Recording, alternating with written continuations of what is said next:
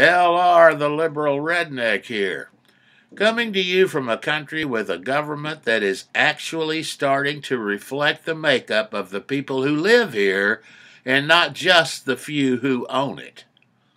I have been saying for years that women were potentially the most powerful political force in the world, and they are certainly proving me a prognosticator here in the good old US of A. They have leapt into government at all levels and are erasing all doubt about their ability to handle the job. They are not alone. Men, too, from all walks of life are stepping up and doing their civic duty by representing all Americans.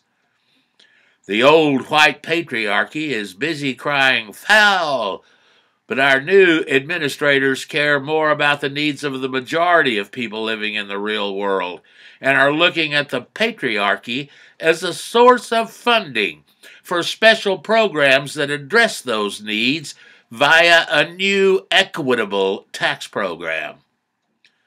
Thanks to Democrats, the U.S. House of Representatives is the most diverse in the history of our nation and comes closer to representing all Americans than any that came before it. The breakdown is extremely telling. In the new House, Democrats have 89 women, Republicans have 13. Democrats have 52 African Americans, Republicans have 1.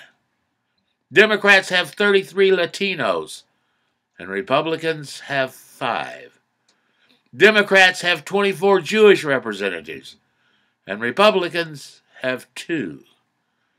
Democrats have 14 Asian Americans, and Republicans have 0. Democrats have 8 LGBTQ members, and Republicans have 0. And Democrats elected 3 Muslims, and Republicans elected, you guessed it, 0. Finally, we are beginning to have the kind of diversity in our government that truly takes advantage of what our country is all about. I have great hope that the blue wave begun in the 2018 midterm elections will continue through the 2020 campaign and make our entire government as diverse and as in tune with the needs and wants of all Americans as is our current House of Representatives. It can be done if we all accept the responsibility of participating in the process and, above all, voting out the bad Republicans and voting in the good Democrats. You can reach me at theliberalredneck@gmail.com.